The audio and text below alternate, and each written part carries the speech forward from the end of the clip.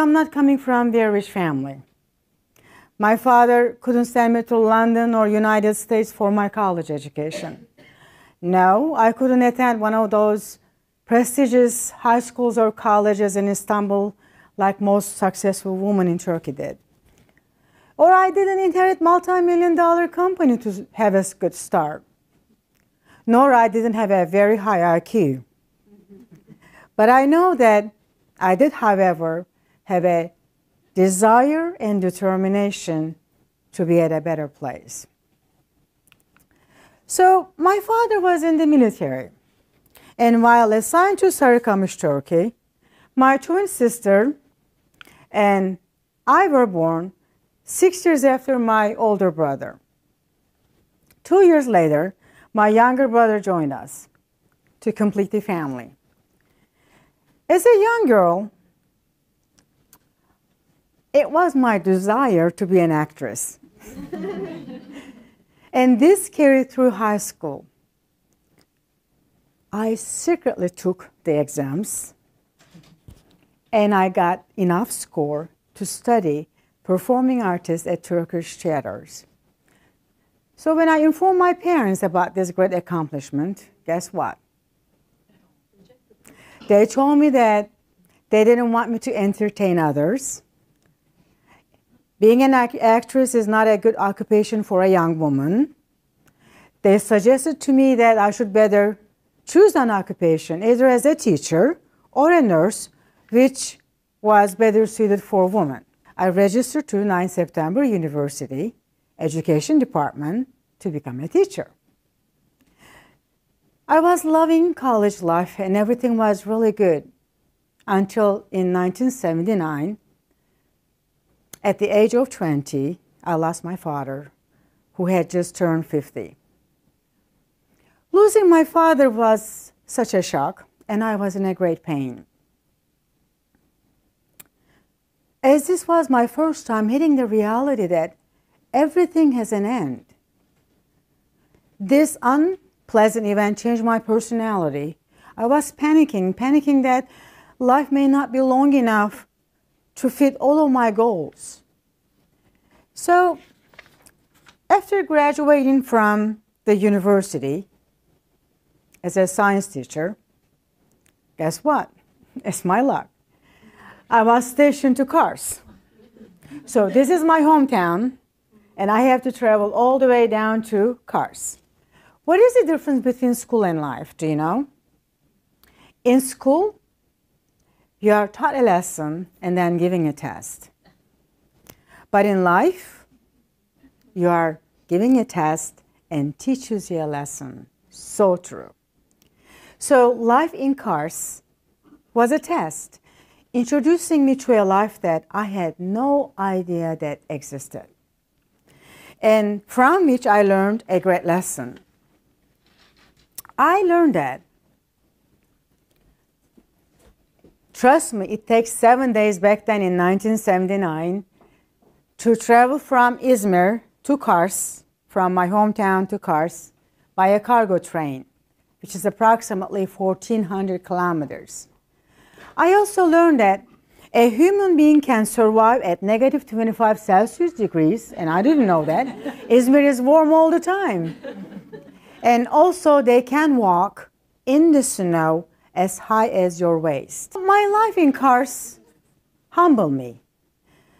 It made me to appreciate what I have.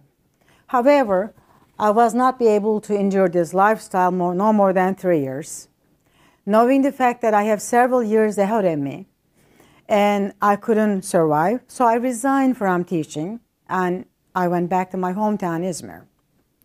It was a good decision, because I obtained a teaching position at İzmir Büyük Dershane. I decided to enhance my English to be able to move from being an ordinary teacher to extraordinary teacher. But of course, this decision didn't born in overnight. I was facing some challenges. Some of my students who goes to high schools, the curriculum is in English, was bringing me to some science problems in English, and I wasn't able to answer those questions. So I said, why not learn English? But this would become a major life-changing decision, but it was the one only I believed. I just learned later on that when I left the teacher's lounge, most teachers were talking about me and saying that, poor girl, she's just dreaming. She's going to learn English, and she's going to basically go to the United States, maybe get an education. She's dreaming. To prove them wrong, I began attending Turkish American Language Association because it's the only thing I could do. I mean, I'm a poor little private school teacher. And I graduated from both language schools in 1986. I couldn't stop. I set my mind up to come to the United States to get my education or attend a college. In addition to my full-time job at İzmir Büyük Dershane, I started giving private lessons to as many students as I could fit in one day to save money for my trip to the United States. Was I nervous? Of course. What am I thinking? Like learning English, trying to come to the United States to where? I have no idea. But I said, why not? Only 1 year later, I did it. I came to the United States, I went to language school, and later met and married my husband, an Army officer, in the same year. I was very proud of myself, and life was good, until my husband stationed to Honduras for 6 months. I'm like, I'm new here. I just learned English, good. I came to the United States, good. I got married, good. But then my husband left, a new country, a new town. I didn't know what to do. I went back to Turkey, to my mom's home, and until my husband's return. After my husband returned, we were in Wisconsin. We moved to New York State. And I became a mother. My older daughter, Gizem. 11 months later, my younger daughter, Asena, completed the family. I also learned something else as a military wife. And I didn't know, trust me. My husband did not tell me when I got married with him. As a military family, you have to move from one assignment to another assignment every 3 years. Every 3 years. But in the beginning, I really was excited about this idea. Moving to a different assignment every 3 years on military expense and seeing different places. But later, this included one of my other life why nots. Why? Anytime I wanted to get a job, after I revealed my status as a military spouse, guess what? They told me that they found every excuse not to hire me because they knew that in 3 years or less, I would leave the job. So why invest in me? While I was silently saying, why not invest in me? I work hard and I will be dedicated. In addition, my degree was not accepted in the United States to teach science unless I get my equivalent degree from this country. The pessimist sees difficulty in every opportunity. The optimist sees the opportunity in every difficulty. I took this difficulty, not getting a job, not being hired, moving all the time, as an opportunity and decided not to be selective on my initial jobs. Regardless of the state we lived, New York State, Wisconsin, Alaska, Tennessee, and I'm not kidding, we have seen all those places. I didn't care. I opened a home daycare. I became a nurse assistant, worked at nursing homes. I became a nighttime McDonald's shift manager, and I worked at the ladies' department store, and I sold Mary Kay. You name it. I did everything.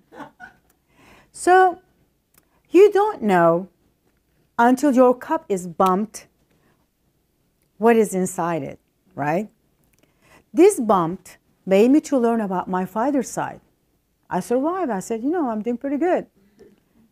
So as a married woman, I was holding too many roles.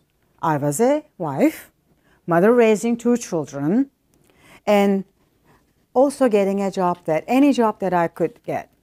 Finally, I said, enough is enough. Why not try? This time I was serious because I realized that these short-term jobs would not take me to anywhere. So therefore, I gave a decision to go back to college. Yay! In 1997, I graduated from Istanbul State University in Clarksville, Tennessee. This is my second bachelor degree, in addition to the degree that I obtained from Turkey, from 9 September University. And I majored in biology. But while attending college, my roles of being a mother, wife, and student didn't end. I was trying to do my best at everything, and it was very, very tiring. I remember sleeping in the car between classes, and I'm serious. Anytime I had time, I had to go back to my car, take a nap, and go back to the classroom. Following my graduation, I obtained a high school teaching license, and I started teaching at a high school. The end, right? So I learned English. I came to the United States. I got married. I got my bachelor degree, and then I got a teaching license, and I started teaching. No, it's not at the end. I was very proud of myself, and life was good until we moved once again, this time to southern state of Mississippi. Even with this, I realized that this would not take me to anywhere. I couldn't make a career. So I went back to college and started my graduate degree at the University of Southern Mississippi.